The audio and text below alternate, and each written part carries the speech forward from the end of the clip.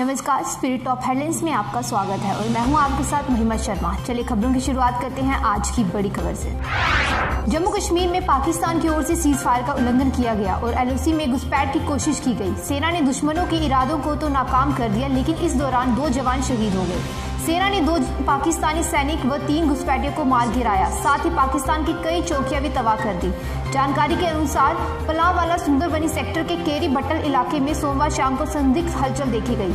यहां आतंकियों का एक ग्रुप घुसपैठ की कोशिश कर रहा था। जवानों ने उन्हें ललकारा। इस बीच आतंकियों को सीमा पार धकेलने के लिए पाकिस्तान की ओर से अग्रिम चौकियों को निशाना बनाकर भारी गोलाबारी की गई। इसमें 1 जवान शहीद हो गया।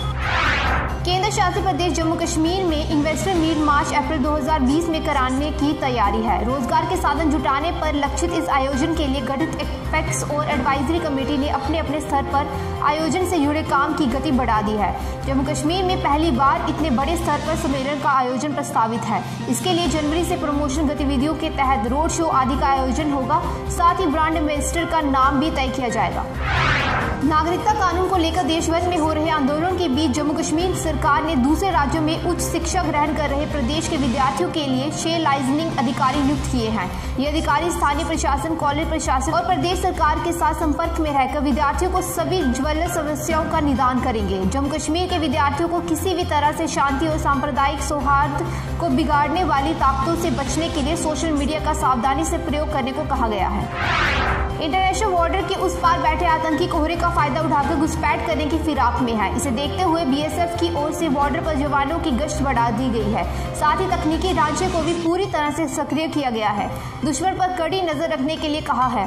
जवानों से अधिक चौकसी बरतने के लिए कहा गया है। उधर पुलिस की तरफ से बॉर्डर से शहर को जोड़ने वाले तमाम नाकों पर चौकसी बढ़ाई गई है। पुलिस के साथ अर्धसैनिक बल तैनात है।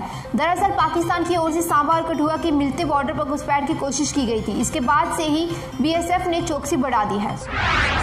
समूचे उत्तर भारत में शीतलहर ने अपना असर दिखाना शुरू कर दिया है। मौसम विभाग की माने तो कड़ाके की सर्दी से हाल फिलहाल में निजात नहीं मिलने वाली है। पहाड़ों के उत्तरी भागों में शुष्क मौसम के साथ हाड़ कंपाने वाली ठंड जारी रहेगी। यही नहीं, उत्तर भारत के कई इलाकों में घने कोहरे के साथ शीतलहर की स्थिति देखने को मिल सकती है। उत्तर के पहाड़ी इलाकों में मौसम ठिठुरन भरा होगा, जबकि मैदानी इलाकों में उत्तर की ओर से बेहद सर्द हवाएं चलेगी।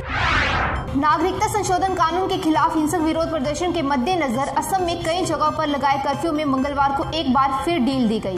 राजधानी गुवाहाटी में पूरी तरह से कर्फ्यू हटा दिया गया है। गुवाहाटी में रात में भी कर्फ्यू नहीं लगेगा। वहीं डिब्रूगढ़ में आज सुबह 6 बजे से रात 8 बजे तक कर्फ्यू में ढील दी गई है। रात में यहाँ कर्फ्यू लगा रहेगा या नहीं, इसका निर्णय बाद में होगा। वहीं पूरे असम में आज से ब्रॉडबैंड सेवा बहाल की गई है, लेकिन मोबाइल इंटरनेट सेवा अभी भी बंद है। आज के बुलेटिन में बस इतना ही। देखते रहिए स्पिरिट न्यूज।